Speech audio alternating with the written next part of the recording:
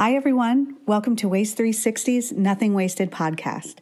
On every episode, we invite the most interesting people in waste, recycling, and organics to sit down with us and chat candidly about their thoughts, their work, this unique industry, and so much more. So thanks for listening and enjoy this episode.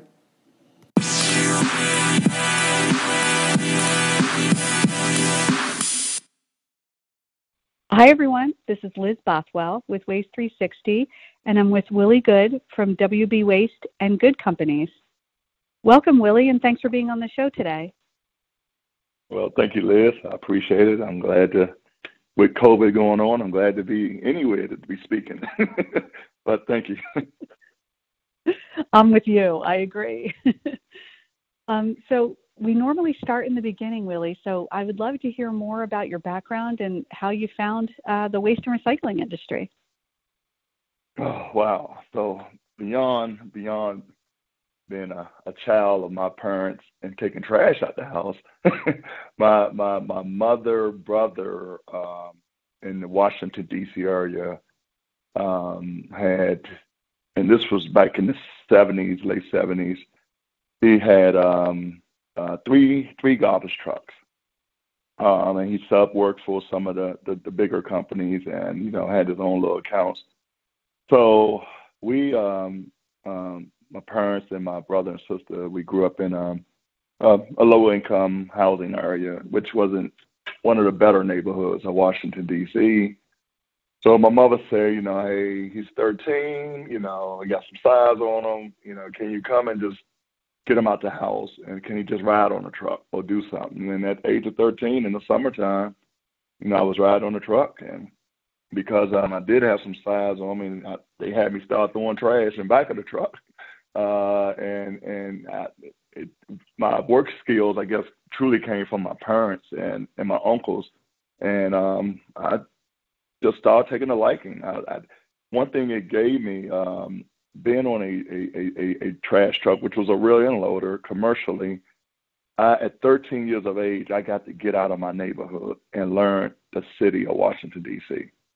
From Georgetown to Southwest Waterfront to the Monument area to all over.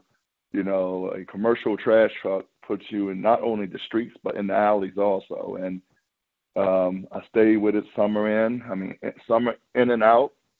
And at the age of 15 and a half, believe it or not, I was driving the truck because I just studied and loved it so much. And the guy that my uncle had employed, I drove better than he did. So he said, man, look, you drive all day. And so my uncle saw us about 2 months later and said, why are you driving this truck? You don't have a permit. And I said, I've been driving the whole summer. So I got my permit at the age of 16, and I was pursuing football and wanted to do football, and I had a major car accident right at about 15 years and 10 months old, right before 16, and I was messed up both of my legs. I was in the hospital for 10 days, and I couldn't walk for like a month or so, and the football dream just went away because you get impact in your knee, you damage your knee, you might not walk again. So I was like, you know what? I'm going to do what my uncles did. I'm going to focus on that. I'm going to have me 3 trash trucks. Liz, till this day, you still cannot tell me I would never own 3 trash trucks. That's all I used to write down as a kid. I used to have the little matchbox cars where I'd run around the table, or I made my own little trash station in the house, in the bedroom, like, this truck here, this and that. And it's just been a passion of mine since that long ago. Wow, that's incredible, and I can't believe you started so early. And that's amazing. And I'm still laughing about you driving. Oh yeah, that was a laughable moment. My uncle ain't find it too funny, but knock on wood, no accidents. The trash got picked up. He said, "Okay, well, you made it through, so I can't get mad no more, right?" Exactly. But it's fantastic to hear and amazing that you made that dream come true. But Willie, you've gone from 3 trucks to how many now? You have such successful businesses. Tell me about that. Currently today, operationally, there's over about 250 collection trucks on the street every day. 13 different sites, 4 transfer stations, 1 recycling MRF, 2 recycling transfer stations to bring to the bigger MRF. A landfill, with me and my partners, we opened up an organic greenfield site in the west of Richmond, Virginia last year. We just celebrated our 1-year anniversary, and we went from 0 tons, we roughly around 1,200 tons a day. So it's C&D, construction debris. And we do a recycling component there also. And we just, it's been good. The business been very good. I've got great people. Probably on payroll roster, a little over 900 employees. Oh, God, I call them coworkers, by the way, Liz. Nobody works for me. We all work together. I have 900 coworkers, and I just smile at it every day, and I got great friends in the industry that I deal with. I learn from them and share stories, and I like to teach, and I like to bring others on. I've been a real big success on having other companies start up, and I get them, support. I let them sit around the table, and they let me be me, and they learn from it, Oh, that's amazing. And I'm sure you have so much to teach. And I can just tell talking with you, you have a wonderful way about you, even just your humility in calling everyone coworkers. And I know service is a huge benefit that your customers get from you as well. So I can imagine how well you treat your employees. You hit it on a point, because I was taught service from my uncle and my dad. Because my dad, he broke off when he got hurt on construction. My uncle helped him with a small open body truck, and of course it was my dad, and that's why we lived. Me and my brother used to work with my dad, and he was the only thing about his customer service was if it was scheduled 3 days a week, he wanted to go 6 days a week. And at that age, I was saying, Dad, I don't think we're doing this right. I think we ain't going to get no more money if we keep picking them up 6 days a week. He said, but no, we're doing good service. And me and him had that day, and I was like, okay, you are the father, and I do live here. So I'm going to do it your way. So customer service for me is important. I've serviced the customer, and then we work from there. We work after that to get everything else done, Oh, yeah. And I'm sure that's what sets you apart as well. Oh, yeah, absolutely. And so here we are, 2020, this crazy year and pandemic. How has it affected your business? Because I know you're commercial and residential, right? Yes. We were like a 65% residential, 35% commercial.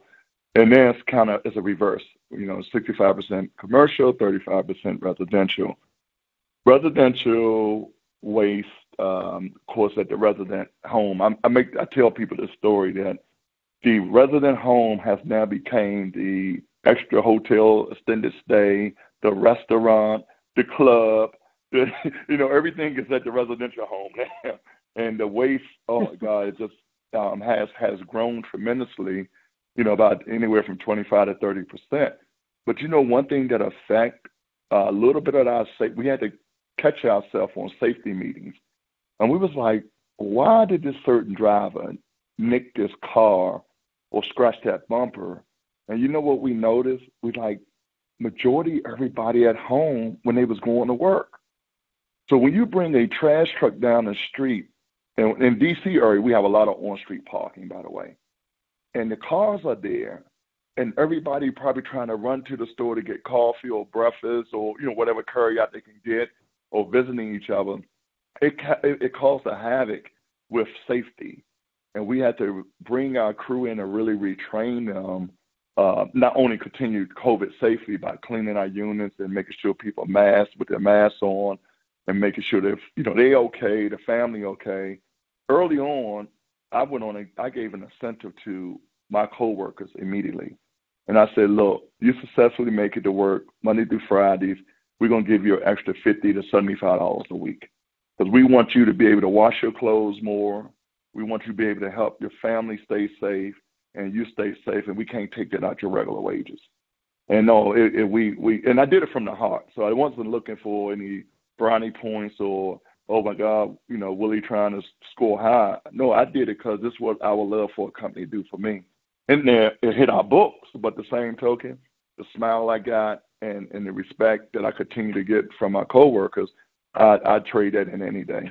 Oh, I bet. And I'm sure, I mean, the loyalty they feel for you for doing things like that, especially human to human level, Absolutely. Another thing about COVID was when everybody had the chance to, I say, stay home. And the district, Washington, D.C. is a big government town.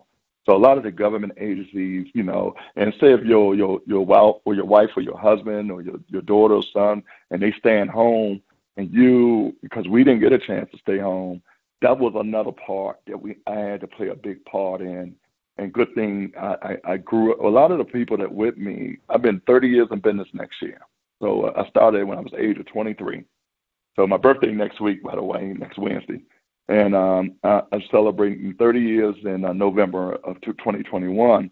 And I have so many people been with me from day one. That's over 20 years. So when I see them, not only I'm worried about COVID and worrying about somebody getting hurt and getting ill or, not going to be here, but they're my family. So I had two things going on, you know what I'm saying? So I had to, really show my presence and my safety and my caring. And good thing they had a part of my style that we'll weather the storm. And that's what we continue to do every day is weather the storm. Oh, that's fantastic. And happy early birthday, by the way. Well, thank you. Did you send me the gift? I got to get on it. I'm like, geez. As soon as we hang up, I promise. Thank you so much. So I know, you're in D.C. and Maryland. How do you think that part of the country fared, say, compared to like the West Coast? And I'm in the Northeast, so I know it. In terms of COVID, it hit us hard. So it was, for the municipalities and stuff, it was tough initially. But how did it go for you guys? And are you feeling somewhat back on track? The district, Prince George's, Northern Virginia area done very well. We have a small operation in Halifax, North Carolina that done well. We have operation in the Norfolk, Virginia, Richmond, Virginia area. And I don't know if you know, we're in Palm Beach, Florida. We successfully celebrate October 1st, my first franchise contract in Palm Beach, Florida. And so I got all them different divisions to go to. And around me, and especially around this area, the DMV has done well. Baltimore City has took an impact. And we geared up, after a lot of study, we are helping Baltimore City collect some of their residential trash. We service about, what was the count on that, 10 to 12,000 homes for Baltimore City right now under contract because they had a lot of cases of COVID and they wasn't getting the trash up and the recyclables up. And, I had to make sure my crew was safe and make sure we not going to go in there and do a bad job, but we're in there helping them, and Baltimore City is very thankful for what we bring to the table. Oh, I'm sure you were. My goodness, what help.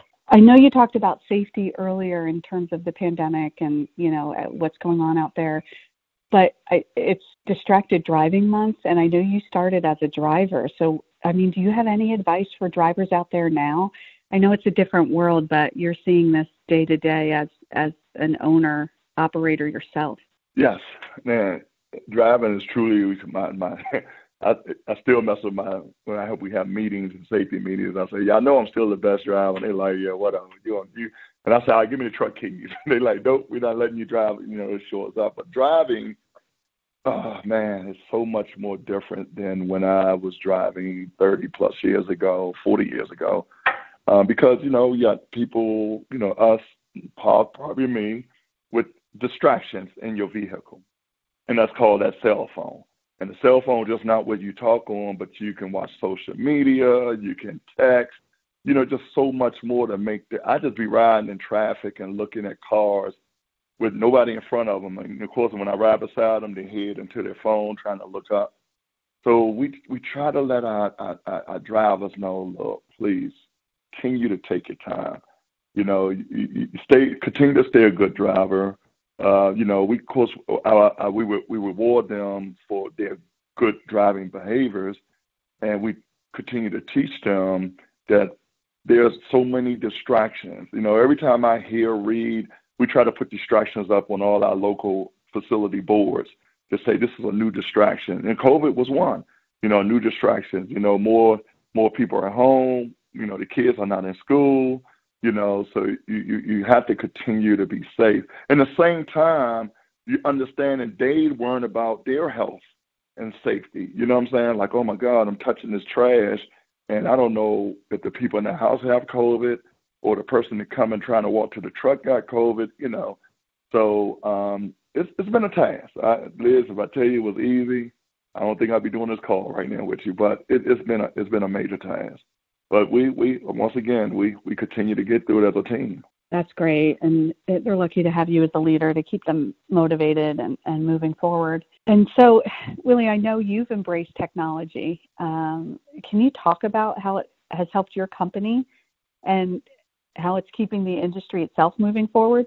Yes. And I just spoke on that. So a lot of the, I call a lot of the new millennium, the drivers of age of 35 and under, they can adapt more to the tech world or technology of, the systems of, we have some systems in place for routing and we have, third eye camera systems on a majority of all our units, which has been very helpful. A lot of the coworkers were like, oh, y'all looking at me. I said, no, it's not about you. It's about the world, about safety around you. It starts with you, but it's around everybody around you. And the technology has helped our company with help routing people that don't know an urban city or a commercial route as well. And, we can help them with that. And just the gadgets of the camera system for safety meetings and training. Because when you see something and it's your coworker in the truck that you represent, it impacts more. I can show them a video of a truck, say ABC or Joe Hauling Service, and they're like, oh, that's them. But when it's happened to be a WB Waste or a Good Company's truck, they're like, oh, that was us. You know what I'm saying? And it just put a little bit more thinking into, oh, man, we all got to be careful and we got to watch out for each other. So technology has been working for us pretty good. Oh, that's great. And I love your take on it, how you said, this workforce embraces it because of their age and just they're digitally savvy, right? Oh, yes. And wow, so next year you'll be in business 30 years. We talked about technology and how has the industry changed in your eyes over the years? The industry hasn't changed. Well, I went through this. I went through seeing recycling being source separated at the curb and not much on commercial business lesson, but just cardboard only, to being a single stream component. And now with China doing what they're doing, I'm in that part of the business, not just a collector, but a processor trying to, help, cities and communities to recycle. It's been a big change with the single stream. Single stream has really been a challenge. We got an area of city that they still do source separation, and we use the split body trucks for, and they smile on them because we didn't get caught in the single stream part. So that portion has happened. Another part has happened is, and which I'm happy about. There's different type of jobs versus just industrial jobs. So the work pool, the work staff, and getting the workers on the trucks has not been as easy as it has been 20 years ago. And training and keeping people to be with your company to help you do a good customer service and keep accounts and just keep a good safety record has been challenging because there are other opportunities out there. That big blue Earl truck with the A on it. There's many opportunities there that they'll come in and say, hey, we can go here and be not only work for them, but be self-employed. And like, oh my God. So that's been a lot of change. Keep adjusting our rates of pay, which I'm for, people getting paid very well to live. You got to live. You got to support yourself and your family. The American dream. So that part has been the challenge, and I see it going forward. I was just like, hey, how are we going to plan? With female X here and male X here that been with us 25, 30 years, who do we replace them with? And that's been some of our targets. And to be honest with you, it's a project out for all my senior managers right now to work on that to see how can we go the next 10 years to 2030 and more with the type of change. Yeah, no, that's absolutely true. And you've seen it all. I mean, is the driver shortage a big issue still with COVID? It has calmed down more. And I just asked this on a call with my managers, and they say, well, we have some more applicants coming in lately than what they were. I guess certain jobs have not opened back up. And, the only thing is you just can't go get your CDL and come drive a truck, especially for my company, the type of insurance I have. So that's one hinder. So, because usually we prefer you to have 2 years, 3 years experience and some kind of, you got to learn somewhere, right? And I understand that. But either you got to come in and be a laborer on our trucks that have, the rear loaders that have laborers on it, or you have to do some kind of major training, or I guess you have to come somewhere else in the industry, and that's been tough because really what we all doing is trading the driver from company X to company Z, and you're trying to do everything you can to retain them. But in this area, DMV, and for my company, I can speak for mine because everything we've done, and I did that incentive way before, really, I probably still do it, and any other company didn't do. That really kept, I a funny story. I had 2 haulers call me up and said, man, what are you doing? Like, what you talking about? Man, my crew's saying you're giving your guys an incentive. I'm like, well, I'm trying to survive and keep my employees safe and happy. I mean, I can't, so like, I'm sorry, I can't count your budget and run your company at the same time, It's so true. Hey, they should have thought of it, right? Yeah. Hey, you know what I'm saying? You got to do what you got to do to keep your doors open and make sure you can, if I set out to be an entrepreneur and going to have people working with me, working around me, and we all got the same purposes to go somewhere where we can support ourselves and raise our family and live the life to retirement and enjoy it, So that's will always be my focal point. Yeah, that's a great way to look at it. And then do you think the industry is more diverse now, Willie? I mean, I felt like even me, I started with Waste 360 8-9 years ago. And just being at Waste Expo, it didn't look so diverse back then. But then over the years, we started to see more young people, more diversity, more women. What do you think, especially at your level now? Well, I will say this, and just to be direct and transparent, because it is what it is. I'm a minority individual, and I have afforded the opportunity to teach and have a lot of more from minority workers to women workers and all that to teach to another level. I'm not saying the other companies don't, but I know my door is more. I say my door is open, and I understand it way more. I feel everybody should. You put in your resume and you write down your application. If you qualify, you qualify. I know I have done that, and then another part I have done is I have been teaching others how to be entrepreneurs, and a lot of them has been, minority owners, and so I have been bringing that up, and I feel a part of at the Waste Expo because I let them know I've been going to Waste Expo. I probably over 25 years. I've been there every year. I haven't missed a year,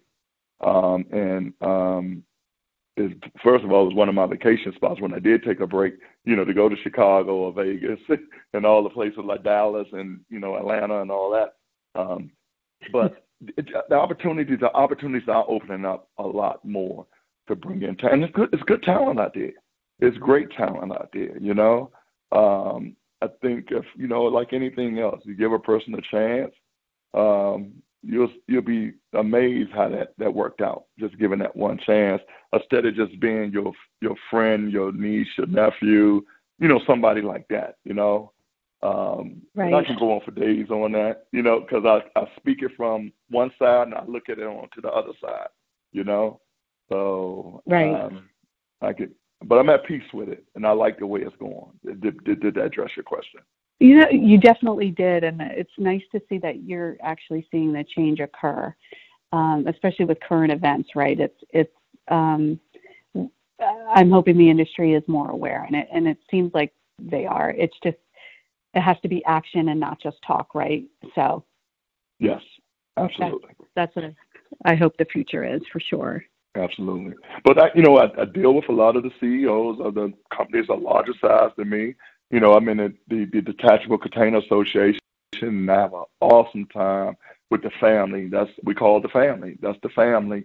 And they're hustling to it, you know. They're like, hey, you know, Willie, how can we, you know, because like I said, I am a minority person. So they can like, what do you think? You know, and I'm like, hey, it can work this way. This is what you do. Call me anytime. So that's been, and especially in our industry, the waste industry, you know, that's been a real good hit. And that organization is becoming, having more diversity in it also. Good. That's great to hear. And so, I mean, you've built so many good businesses, and you have such good partnerships, and you really lead with heart. What's next for you and your companies? Ooh. But you know, it's always that biggest contract, right? So it can be the contract you want to service or the contract you get. You know what I mean by that. That's the exit plan. And being 30 years in it, Liz, being 30 years in it, I had to share with you. Yes, have I thought of an exit plan? Well, of course I have, because it's the biggest contract. You know, in my Willie Goode world, when I step back and say, okay, if you have an exit plan or a plan to the biggest contract, what are you going to do with it? I mean, it's only but so many you can do it, but so many trips and hours and boats or whatever you can ride on and enjoy. So my thing is, I'm looking to develop and teach. You know, I want to teach and give back. I want to speak at inner city schools and say, oh, guess what? I have all this, and guess what I built it from? I'm not just your athlete or your singer or movie star. I drove a garbage truck. You know what I'm saying? And get their attention that way. And saying I have lived the life that I've seen some things and I enjoyed a lot of things, you know. So that's one of my purpose now. I do love this industry. This industry just, have you ever heard of it? If it once it's in your bloodstream, it's in your blood. I tell somebody, you cut me, your trash bags will fall out first, then blood. Oh, I love that. What a great way to say that, too, because it's so true, and I think so many people feel the same way. Look, hey, Liz, I mess with the doctors. When I go to the doctor to do my physicals and all that, I always mess with them. I say, watch out there. You might see a can or a bag roll out. Like, you know what? It's too funny. Oh, I love it. They must crack up. Oh, yeah, they love it. They love when I come in. They like, oh, Lord, we got Mr. Good coming in today. Comedy hour. That's awesome. So, Willie, do you have anyone in your family working with you? I know it's such a family-oriented industry, too. Yes, I do. I have a lot of cousins and members that grew up with me, and we all was doing this. So they have a lot of them driving. They've been managers and all. Some of the important people is my brother that grew up. He's 3 years younger than me. Great operator. And his name is Kirk. And I can take Kirk. Like we go to Palm Beach. I said, all right, Kirk, we got to put out 18,000 carts and 600 dumpsters. And all right, consider it done. And I go do the other side, and Kirk make it happen. So he's our special project. Anywhere I need to go, because he know my style and our work ethic, and I know and I trust in him doing that. And I have my oldest son. I have 5 kids, by the way, 4 boys and a baby girl. That's my life, the daughter. My boys hate me when I say that, but they take it the same way. So I have a 31-year-old he's operating the Palm Beach operation for us, and my 24-year-old he's in Charlotte, North Carolina, doing some work remotely, and he's looking to do his career. And I have my 21 and 20, and my daughter's 20. My daughter go to school in FAMU in Florida, and my son go to Old Dominion in Norfolk, and then I have a high schooler, 11-year-old. And the boys that tell you, and the girl, when you come age of 16, you have to do 2 summers on a truck. You have to be on the truck away from me, you got to smell it, touch it, feel it. And I move them around each month to a different segment of the business. Not to say you got to do this, but you need to understand how our family got to where we at. Wow, what fantastic concrete lesson. I mean, did they all handle it differently? I know for my kids, I know exactly how they handle it. Yeah. Well, my daughter's been the toughest one, and remotely, I wish I was still as driving the truck back then as more, because I would have, of course, took her with me, and I'm not separating it just because it's the dominant male field, and I just wanted to be, all right, make sure she okay. So she did a lot of office work and ride with me a lot to site visits and do things like that. And one day she was riding with me, and we went to a transfer station, and it was pretty smelly that day. And she had her nose covered up. And I looked at her and said, "Girl, I'll cover your nose. That's the smell of money." she's like, "Yeah, whatever, Dad. That stink. That's ain't the smell of money." She's like, "Dad, you can't sell that to me." Right. But she shared that story when she speaks. She's looking at being criminal justice. So when she talks, oh my God, she's a great talker. She'll stand up, and when she talks, she'll wave her hands in front of her nose. And I'm like, my dad one day took me this place, and I was like, oh my God, you're talking about that's the smell of money. And I'm like, and it's so funny when you hear her say it and act it out. Oh my God, I get tickle pink on it, Oh, I bet. Hysterical. And what a fun memory for her too. I mean, she'll be telling that story forever. I love it. Oh yeah. Well, and the most important question, are you a Washington football team fan or a fan? I am a Washington football team fan, Washington Wizards, Washington National, Washington Capitals, Washington Mystics. I'm Washington-based, homegrown. My kids, we all Washington football team. It's hard to roll it off our lips. We'll challenge anybody. We do, if you ever in the area for a game, you like football, we do one of the best tailgates there is. We have a tailgate sometime up to 300 plus people at our tailgate for the Washington football team. So to answer that, yes. Oh, I will let you know. I mean, I'm kind of scared to tell you my team. You ready to say Dallas Eagles? The Eagles? Oh no, I have a lot of coworkers are Eagles fans. We love when the Eagle bird fly into town and we can clip a wing. So come on through. Don't worry. All right. How about if I come to the tailgate, I'll bring cheesesteaks. Is that fair? Is that all right? Oh, absolutely, absolutely. And have all your Eagle gear on, because we want to make sure, when you not feeling as well and you start crying, you can soak it up in that jersey. That's fair. I'm talking trash right now, right? What's this about? We're talking trash, right? So it's just trash. Yeah, we're allowed. Everybody hear this. Don't take it personal. No, that's fair. It's always a good rivalry. I love it. Oh yeah, absolutely. I am happy to see Alex Smith back out there, though. Wow, what a story of resilience with that guy. I mean, even just to be walking again, let alone out there, is awesome. Absolutely. Willie, I had so much fun talking with you. Is there anything else you want to share before I let you go? Liz, first of all, I really appreciate this, and from anybody that shared a story to you and to the group, I appreciate them. The people that know me, and they know Willie walks the passion, and especially I love Washington D.C. area. This is my hometown, but they know I love this industry. I study it. I'm a hard worker. And I just want everybody to continue to practice safe measurements. Let's get through this together so we can bring our 2020 parties back. and can't wait to see Waste Expo on a grand level of us all doing what we always used to do. Yes, I'm with you, and it'll be worth the wait. That's for sure. Absolutely. Oh, well, thank you so much, and good luck with everything. I'm just, your story's amazing. I'm so proud of all that you've done, and we can't wait to see what's next with you. And I love that your family's involved too. That just makes it even more special. Okay, thank you so much, Liz. All right, have a great day, Willie. Talk soon.